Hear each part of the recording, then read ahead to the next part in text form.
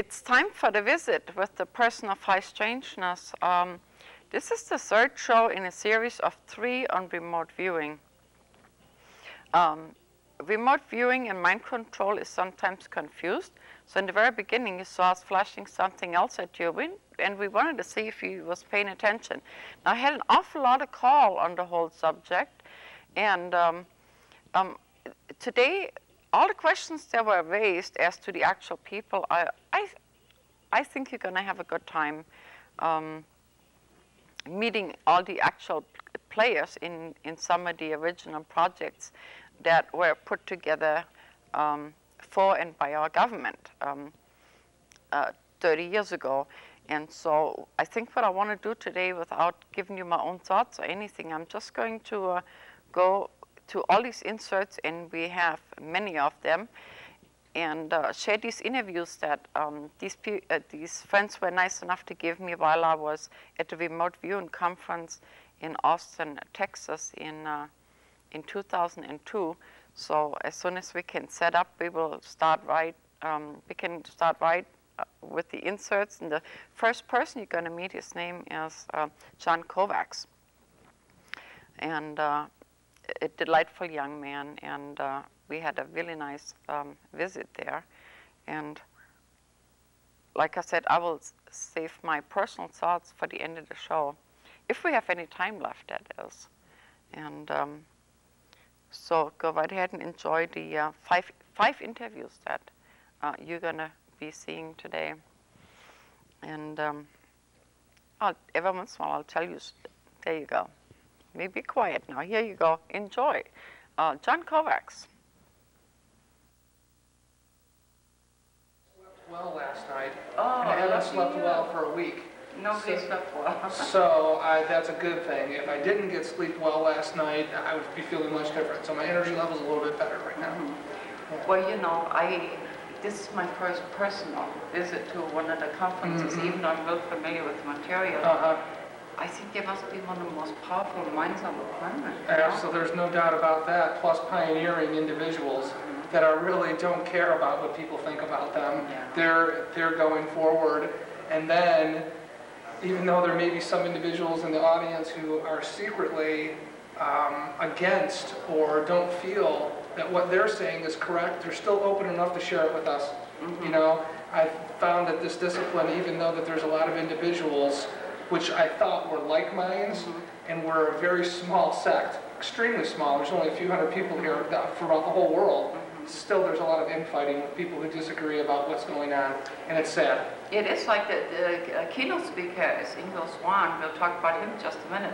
And one of the things he explained is boxes of reality. Absolutely. And so you have all these people, and each one of them has a different box. Isn't that funny about really what reality is? And when one truly starts to think about that, if you're thinking about how much you've personally experienced in your life versus what you have been read and what you have been told. What you have been read and what you have been told is much more about the whole world and the history of time, reality, and what's going on in the universe versus what you've truly experienced.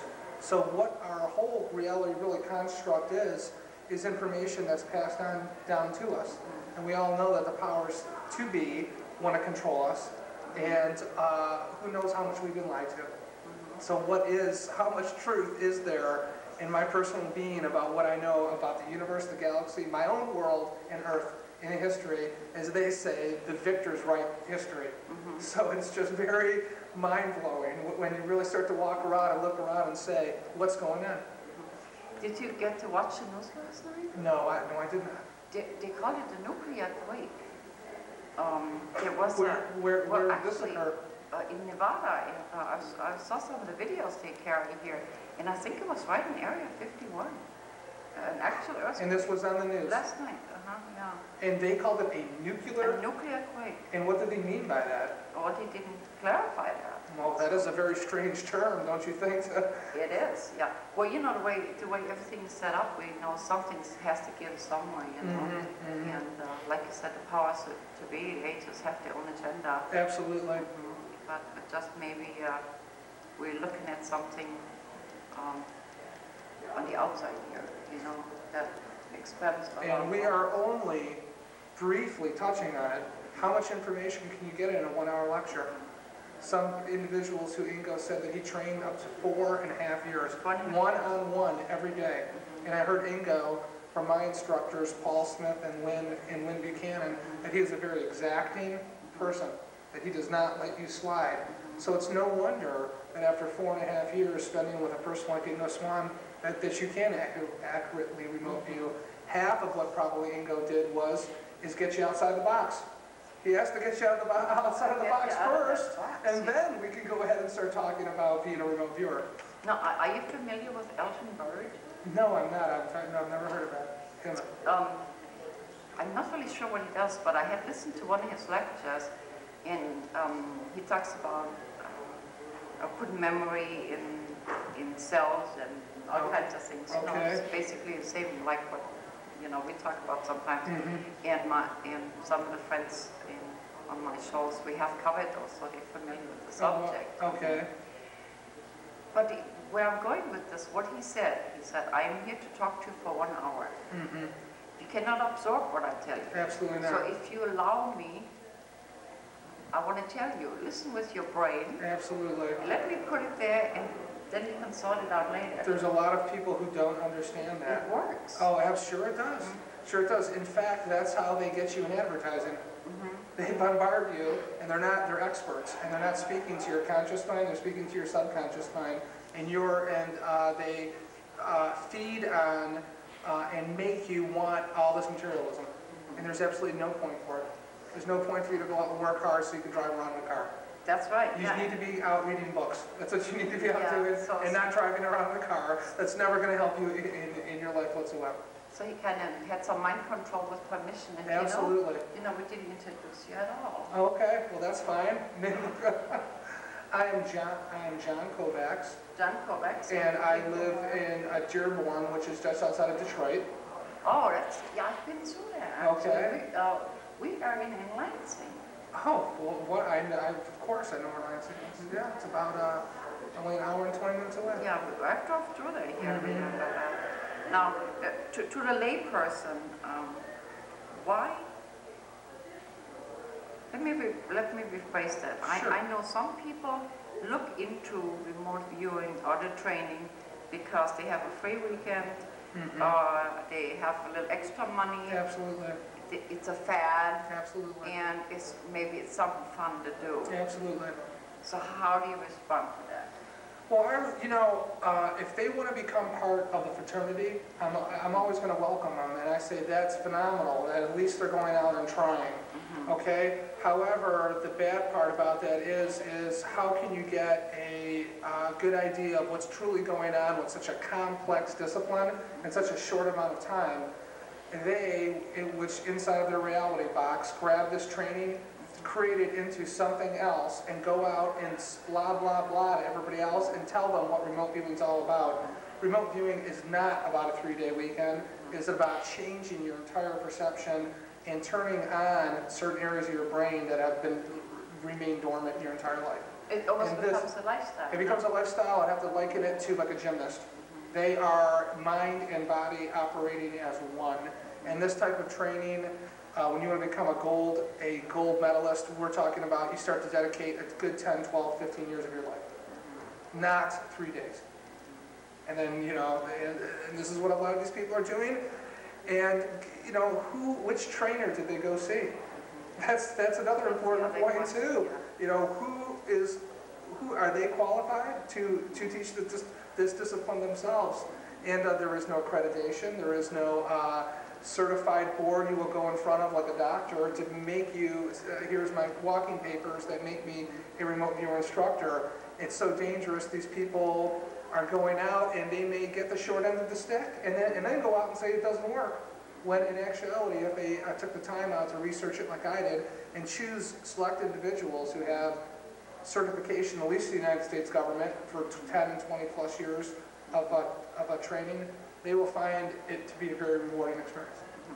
Now, some people ask me sometimes, well, do you have to be psychic in order to become a remote viewer? What do you say to that? I say that's absolutely false. I had no strange, abnormal, anomalous experiences during my life.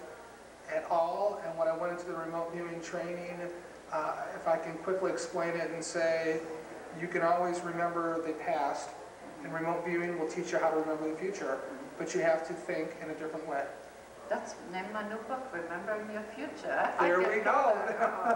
There we go. Mm-hmm. So we're all on the same we're all on the same page here, talking about the same thing.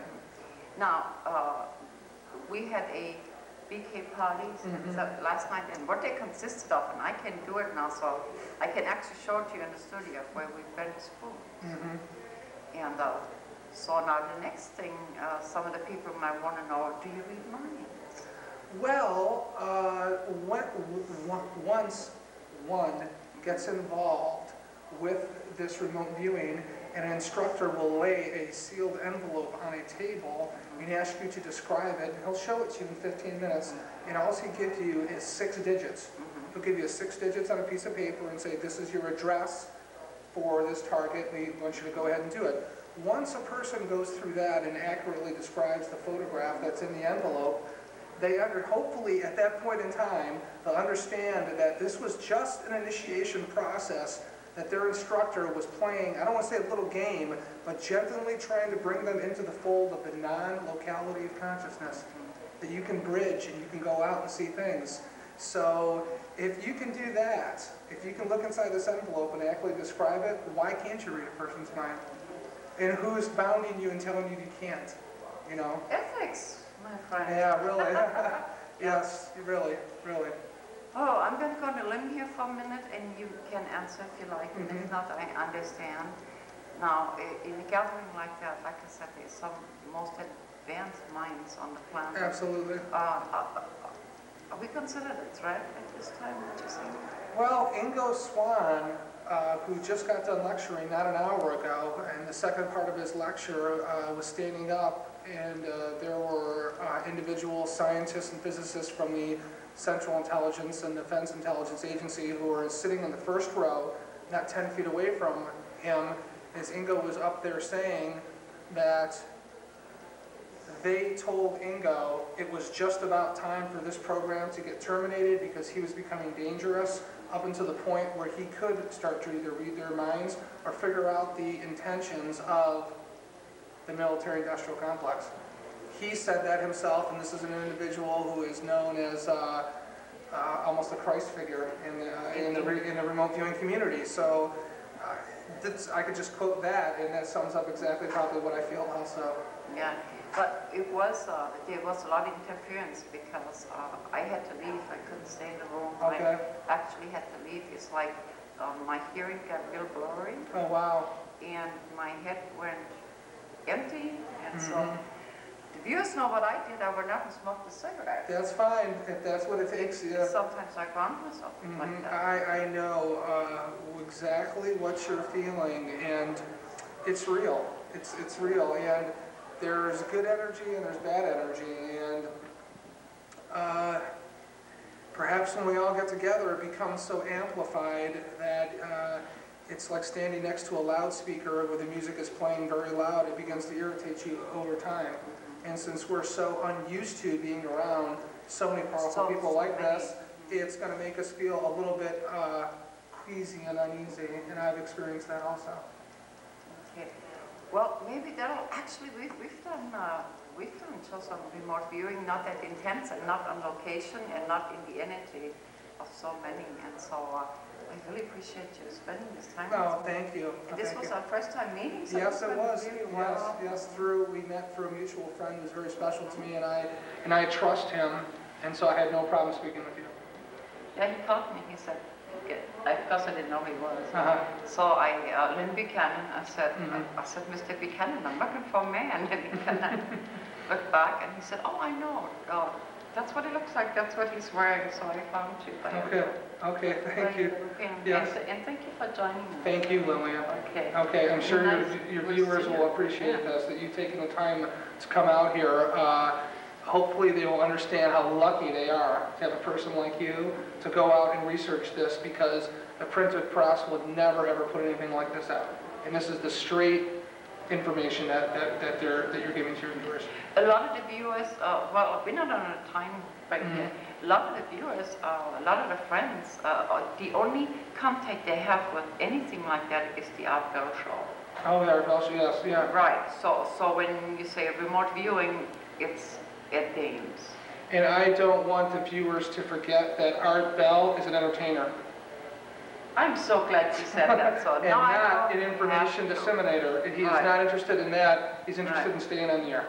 Right, and so therefore, you know, you need to actually come to. You got it. You have to go to the heart of the matter. Yeah, that's right. In order to get your There is no doubt about that whatsoever. Yeah. Oh, you just summarized the whole thing Good, for me. good, good. So again, thank you. Thank you, Lillian.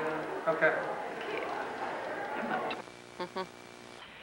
And there you have it, John Kovacs. And of course, we had a lot of private conversations, and I really enjoyed this young man because he was so knowledgeable and projected the seriousness of the whole subject. Now, I wanted to tell you that the opening shot, I don't remember if I mentioned it, but the opening shot is a painting by Ingo Swan, and you can access this one, that painting, and some of the others to my webpage, and because lots of times we make reference to him as an artist that he is.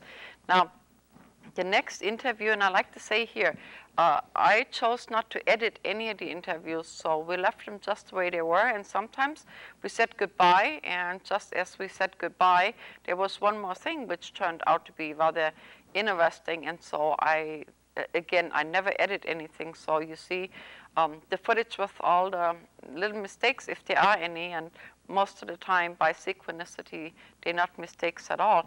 Now, the next person you'll see is Lynn Buchanan, and I like to tell you that he is available for classes. As soon as we have like 6 people, he will come for the weekend. If that's of interest to you, I encourage you to listen to Lynn Buchanan, and he is available for classes. So if we can go to the next clip, and he'll join us in the lobby of the DoubleTree Inn in Austin, Texas, where we did an interview. I always tell you about Mr. Lynn Buchanan, and we have him right here with us. How are you this morning? Fine. Yeah, fine. Haven't messed up too much today, so I guess I'm still doing well. I think we're finally getting some sleep, huh? Yeah. It was kind of hard. Got some sleep last night, and that made me tired. Yeah. Made you tired? Yeah. Well, and you are a speaker. We are at the, well, I had already stated that earlier, we are at the remote viewing conference, and you're pretty regular in doing all the conferences? All the conferences. No, I only go to the IRVA conference. Oh, I see. I'm a member of the IRVA board, and to the remote viewing conference that I give every year. Mm-hmm. This year it was in Clearwater, Florida. Excuse me. But so that I won't compete with this conference. This conference is all speakers. And, you know, people get up and speak one after another. My conference, I have people come and give workshops. Oh, that's wonderful. Yeah. And it's hands-on. You go away with the skill you didn't come with. And so at my conference, every year we have a slate generally of 8 workshops, 8 or 10 workshops. And it's mainly for remote viewers, for people who are trained and who want to add new skills. Most of the speakers and presenters who come to give the workshops assume that you already have some remote viewing training. And as a result, I get far fewer people because it's generally not the public that comes. Yeah, it's quite a mixed crowd here. Yes, it is, yeah. And you know, this is the IRVA is a great place for people to come, get some history, get some of the theory, and hear the people who have done this for a living and all. My conference is mainly for people who are remote viewers already and who want to add new skills to what they already do.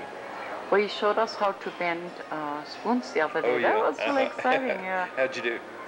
I did well, I did really well. Good. But being who I am, I said, well, I'm not gonna. I'm gonna demonstrate it in the studio. So, Yeah. and so after a while, I just quit yelling at it and went somewhere else and collected my thought. And I said, now I'm gonna see if I can think it. Yeah. And I just spent them left and right. It was wonderful. Good. Yeah. For most people, you have to put the energy in, put the energy in, put the energy in, and then quit. Right. And just release it and walk off and let the universe do its thing, you know. Absolutely. Now. And then when you come back to it, it's ready. Now, one of the questions in reference to that I have, now were they all new spoons in the middle of the room? Yes, they were. Because I went back to get more, Yeah. and there were several laying there. They were now bent. I think that instead of those bending on the floor by themselves, which does happen, Right. I think that people were bending spoons and then coming up and throwing the bent spoons back into the pile. Okay. I didn't see that happen, but I think that's what happened. Yeah, I've heard where it just, it just keeps going. Yeah. Yeah. So what's next for you? I have a class in California in a week and a half, basic and then an intermediate class. And then I have an intermediate class in October. And then my book is due to come out in September or October, I don't know which one. And so when the book comes out, I don't know what's going to happen there. I don't know if it's going to be big enough that they're going to want me to go on a book tour or book signing or anything like that. Now the other question I ask occasionally, do you ever have you ever regretted choosing such a hard life for yourself? No.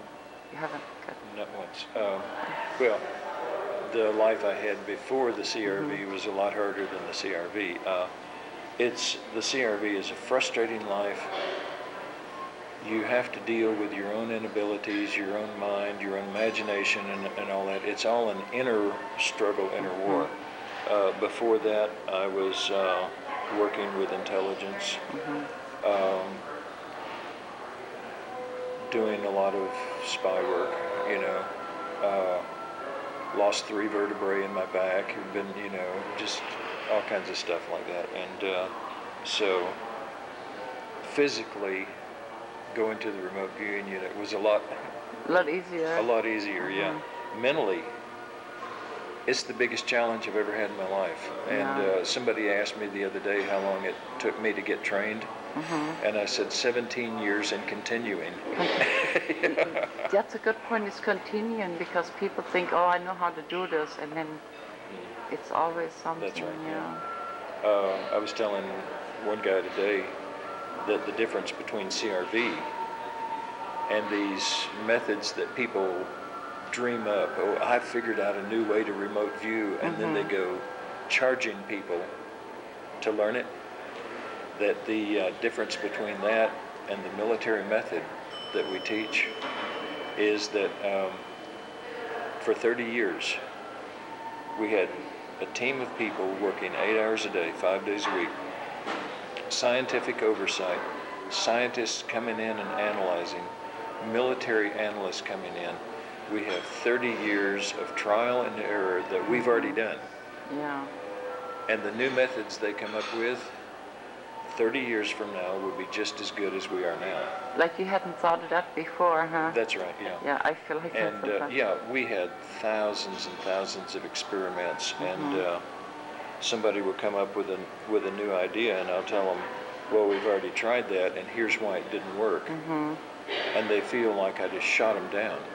Yeah. Well, I didn't, Yeah. We tried it and it didn't work. There are other ideas they come up with that we tried it and it did work. However, we didn't continue it because it had this other problem. And the main difference between the methods that are being created by all the new people in the field now and the military method is not a difference in intent or anything like that. It's just that we're 30 years down the road. On the road, yeah. We've made 30 years worth of mistakes and learned from them. Now, CRV means controlled. It used to mean coordinate remote viewing. Then people coming up with new methods said, oh, well, I can give coordinates too. And so basically Ingo trained it to controlled remote viewing because he said basically all these people, the one last thing they want is to be controlled. And what it actually means is that the methods we've developed gives the viewer control over his own psychic processes and everything else. But the remote viewing is controlled, not the remote viewer. The remote viewer has the control because he has all the techniques and everything else. But yeah, it now stands for controlled remote viewing. Ethics, like you said, a lot of new people coming in, take a class, write a book. Start an institute. What would you tell people that is generally interested? I tell people to look into it and be very careful. To ask people for their credentials, ask people for their experience. To also figure out what these people are for. Like the controlled remote viewing. You have a long training period and then you get put to work in the real world. During that training period, we give you targets that exist, that we have pictures of, that we can give you immediate feedback on. Right. There are a lot of these courses where the second day in the course you're asked to describe the color of the Galactic Council headquarter buildings on the planet Zeta Reticuli or something, you know? And you say, no matter what you say, oh, you're right because you got it by remote viewing. Well, come on. You're throwing your money away if you take that course. So you really have to be careful. You have to look into it. When I was talking to somebody, the other attendant here, a lot of people, motive here, some people want to do something for the weekend. Yeah. That's not advisable. Well, a lot of people come to conferences because they want No, I'm talking about training, just. Oh, training, yeah. If you take training just to have something to do over the weekend, right, you must be filthy rich because training is not cheap. It's not cheap. Like mine is right medium priced, and it's $1,000 for the weekend. You go to Ed's course. It's a 2-day course, $3,500 for 2 days. There are other courses that are cheaper and more expensive and all that, but you also have to ask yourself why you want to do this. Right. If you want to just expand your mind and get in touch with the universe, there are cheaper and easier ways to do it. Remote viewing is a lot of work. Yeah. It's a lot of work and it requires a lot of practice. A lot of people come to me and they say, I want to learn this so I can help find missing children. And I warn them up front that you're going to first have to learn to remote view, establish a viewer record, find your strengths and weaknesses, work on it. And so we're talking 2 years of practice here. Yeah. Then when you get good, we'll start you on cases where somebody's life may depend on it. Yeah. We're not going to start you on cases before that. And then we're going to start you off easy with cases that are already solved. And so you may spend another year working your way into it. What many people do is they'll say, oh, you want to save missing children? Fine. Here's a case that's active. And you've got this viewer who's not trained to handle things, to handle their own emotions or anything like that. They go in, and the first case they get is a child who has been molested, chopped into pieces, and spread over an acre of land. They actually get contact with that, and they never come back. They never come back to help anyone again because they haven't been prepared, they haven't been trained. Is this on? I'm running on the tape here. Are you? And so they haven't been prepared or trained or anything, and so you lose a good viewer. You do, yeah. You have to do it right. Yeah, and it's not helping the families either. No, it doesn't help the families either. Yeah. So. So anyway, I really appreciate that time and you putting, you know, a little overview on the subject of remote viewing. So I'm probably going to run into you more often. Okay. Yeah, the main advice I would give to anybody, there's a lot of good teachers, there are a lot of good talent and a lot of good methods out there, but just be careful before you spend a dollar anywhere.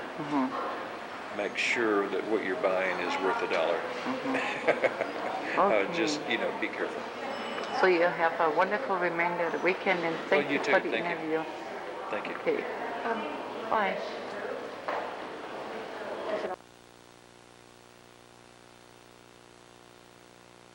And that we make reference to rather often. Now keep in mind, this was a 3-day event, and so there was a lot of walking and a lot of standing. We were selling books, we were doing things, so I had this really, really bad backache. The next person that I'm going to interview, his name is Nick, and I can't pronounce his last name. And so anyway, Nick is the healer, and he helped me fix my back. He had me punch here and point here and sing happy birthday, and my back did not hurt anymore for the remainder of the trip, I like for you to know. And so if we can set up for the interview with Nick, the brilliant remote viewer that took care of my back for the remainder of my trip, and he was a very delightful person also. Yeah. Plane to catch, so we're going to make this rather quick. Okay. I can't pronounce your name, unfortunately. It's Nick Sofrolis. Sofrolis. Yeah. Very good. And you sort of saved me. I had a really bad back, and you had me sing a birthday song, and I haven't heard since, so just want to put that in there. I'll work that in the show somewhere. Okay. And you are originally from? Maine. Maine? The state of Maine. And would you tell me real quick what it is that you do? Well, I'm actually a licensed clinical counselor. And I also do remote viewing. And I also do healing. And I put together a way to kind of combine the remote viewing and the healing together. The name of it is, I call it the intuitive technique, which basically is using your intuition to help a person heal. I find that real interesting because most people think remote viewing is totally technical and scientific, so it's real refreshing to get another spin on the story here. Well, for me, the remote viewing really opened up my intuitive powers, or my intuitive self probably is a better way to say it. And from that, I kept on trying to incorporate it into my work as a counselor and a therapist. And you also do lectures? Of course you do, because we heard you speak. Yes, I do conferences. This August I'll be in Oxford at a energy psychology conference presenting something very similar to what I did today. Okay, now if you ever come into the Seattle area, I'd like to pinpoint you down. You give us a call and give us a full demonstration in the studio. I'll be happy to do that. Happy to do, and please stay in touch. Okay, and I'll look forward to get one of your cards. Yes, now, is there anything that you feel that is important to share with the viewers? And then I'll let you close it off like that, because sometimes what's important to me, you know, I might miss something here. Well, from my perspective, I think everybody has the ability to heal and to heal others. I think it's just you need to develop or practice the techniques, and I think you can become fairly good at it in a fairly quick amount of time with the right amount of training. So we expect to hear from you again here very shortly. I hope so. And I thank you very much. And well, you have a safe journey home, huh? Thank you very much. Okay, I will. Thank you. Yeah, everybody was kind of in a hurry there. The next speaker we're going to talk to, I'd like to say something about that. His name is Dr. Simeon Hein. He has a PhD in sociology, and he wrote this book that is accessible to my webpage, to the Crop Circle Connector, and you can find it there. Now, he looks at crop circles somewhat different than most of us do. I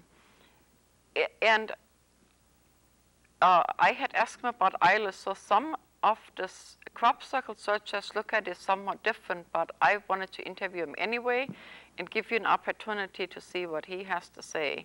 And so if we can get ready for their clip with Dr. Simeon Hein. It's a very interesting book from a different perspective on crop circles.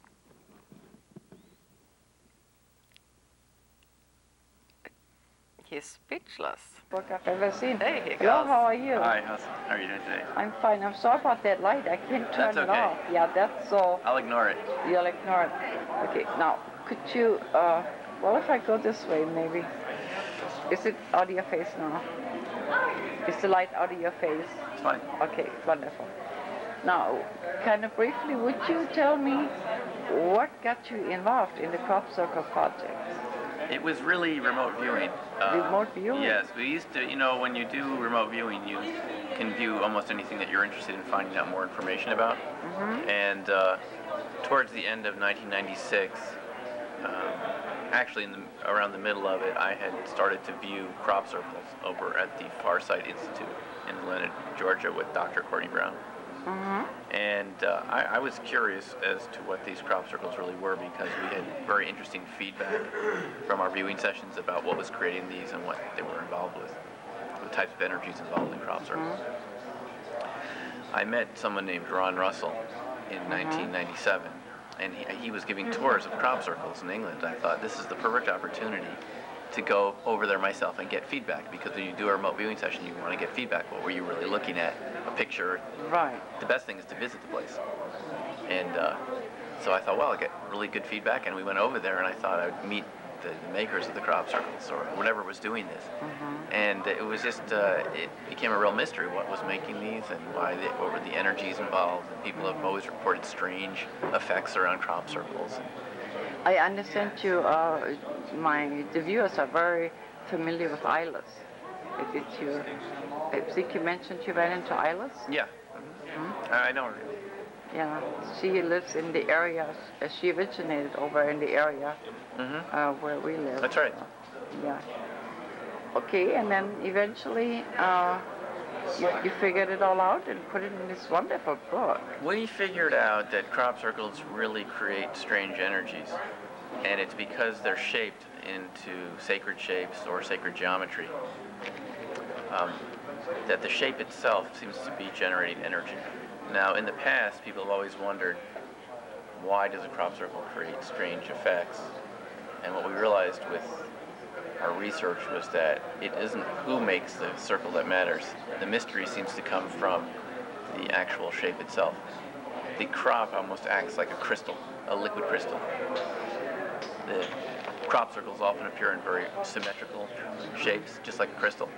And they're in a living material which has crystalline properties. So it seems that the crop formation is a form of crystal technology, and that it transforms energy from one type of frequency to another, which accounts for why people often get sort of extraterrestrial experiences related to crop circles, or things that they can't explain, space-time shifts, Time shifts, yeah. hearing sounds, equipment failure, balls of light. It's almost like the crop circle is a gateway to other types of energies and frequencies because of the shape. And you are still involved in remote viewing Yes. now? I have you shifted Right. your... No, I teach remote viewing in Boulder, Colorado. Boulder, Colorado. Yeah, because they're very similar topics, and that's really why I wrote the book, is I realized that remote viewing and crop circles were actually very similar phenomena from one point of view, and that is that when you do remote viewing, the CRV system, controlled remote viewing, or coordinated remote viewing, you're working with ideograms, shapes. And those shapes become holograms. And if you take Lynn Buchanan's course or anyone's course, they'll tell you that the ideogram is like a one or a two-dimensional hologram. And so are crop formations, they're holograms. So we're dealing with shapes that are made by people that are holographic. And that's a very interesting area. And we heard Ingo talking yesterday. Ingo Swan was talking about subtle energy science. And I had this realization a couple of years ago that these are both a form of subtle energy science.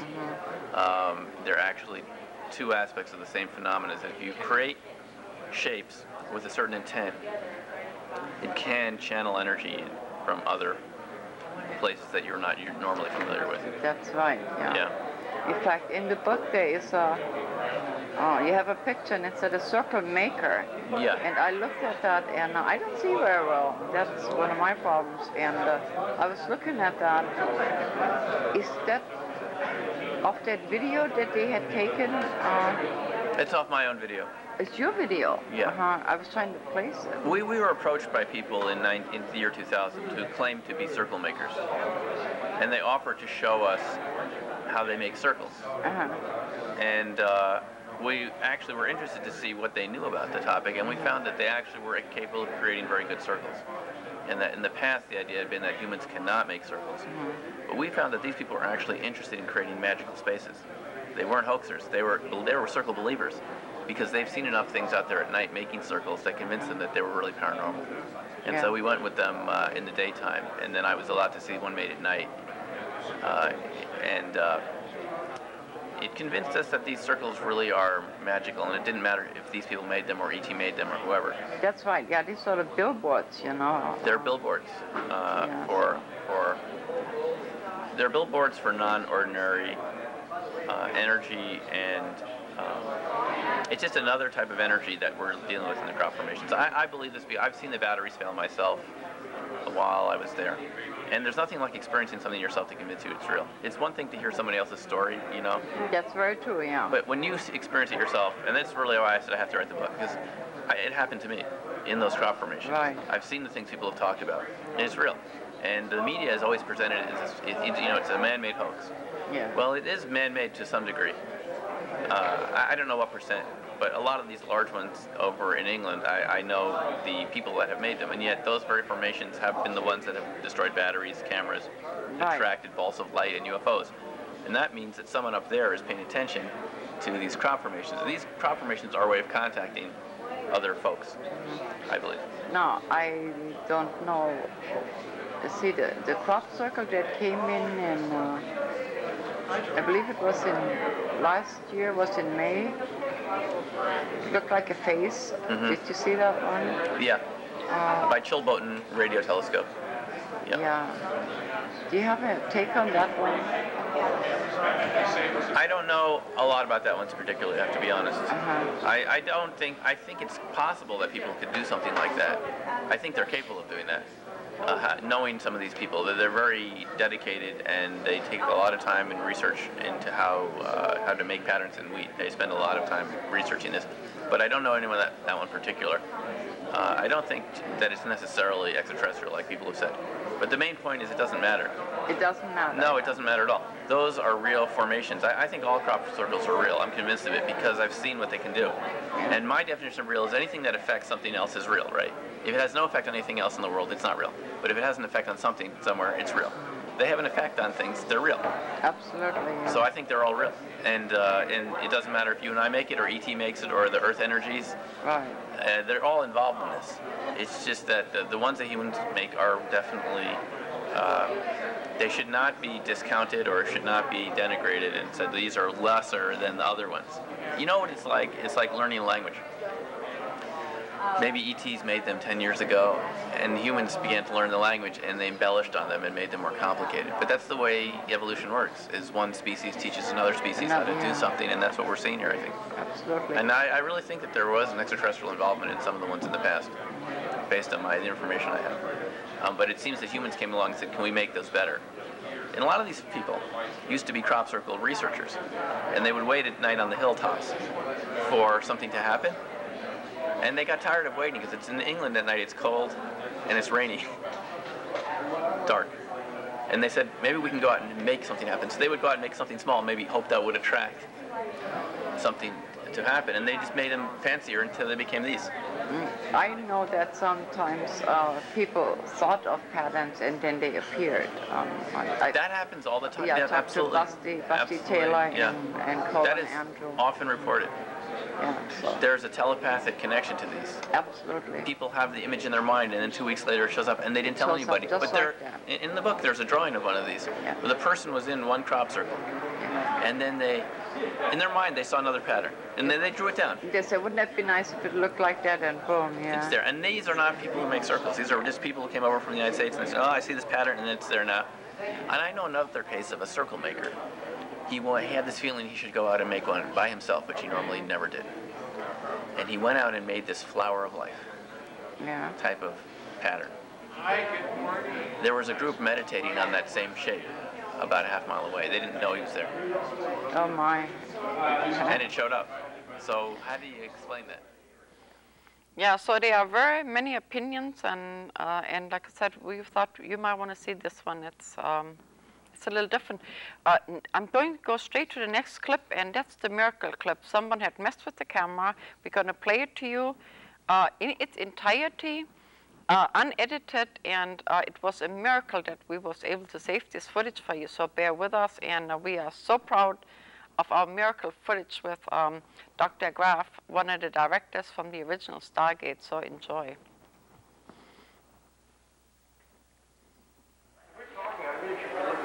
Yes, just have a conversation. Given us here, we are in Austin, Texas, and it's very rare that we run into you. And we did interviews with some of the other friends, and we kept running into your name. So one of the things I wanted to ask you, did you ever regret having chosen this life? To have chosen this life that you have. Oh, I'm sorry. Chosen, yeah. Maybe we do that, because I didn't hear the word chosen. It's okay. She'll cut it and edit it. Yeah, just relax. We're not very formal. No, chosen. Chosen. Okay, you asked if I regret having chosen the particular line of work that I moved into in the mid-70s. There were times when I did. There's no question about that. It was very difficult, a lot of challenges. But I have to admit now, no, I'm not. I don't have any regrets. Now, I keep thinking back, and I'm looking at my path that I could have gone, either as a professional aerospace engineer or something else. And this is so different from that. That I even amazed myself when I stayed with it. But what I've gained out of it is really a very significant worldview that I didn't have before. And I feel a lot more open and a lot more involved with the larger picture of things, the environment, people. As an engineer, I was kind of narrow. I never even looked at an individual as an individual. Out there, the machine, get it working properly. But in remote viewing, inside research, you are working with people, many times at a very intimate level.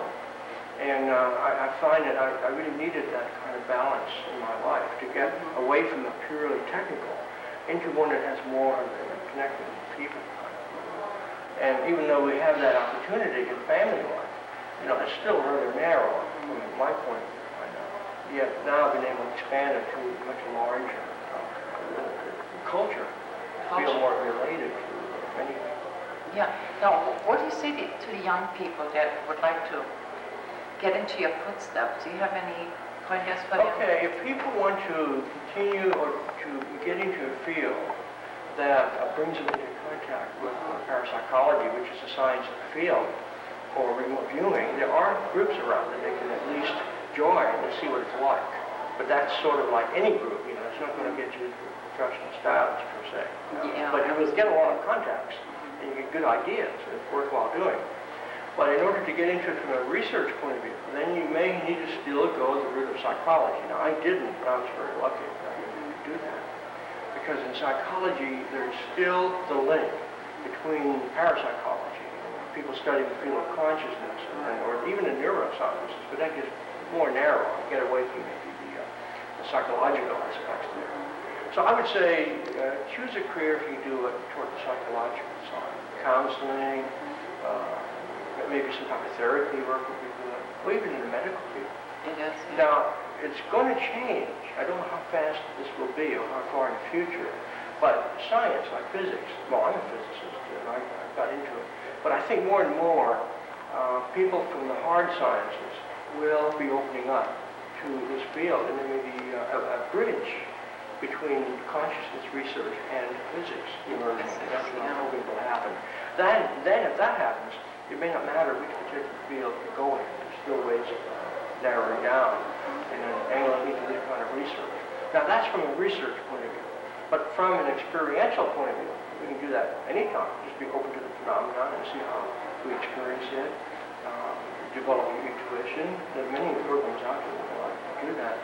And even if you want to go to the point of efficiency, becoming like a adept at some particular part, I'm not saying everybody should go out and be a psychic detective, but there is that avenue that you become, if you find you have a natural talent, then go the application practitioner route.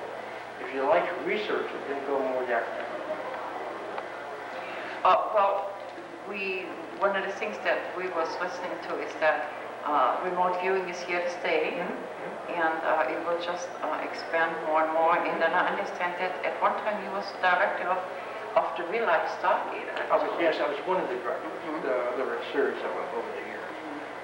The program ran almost 20 years, so you can only really have any one individual can't stay with it that long. But I was in it in the late 80s and early 90s, until 1993 when I retired.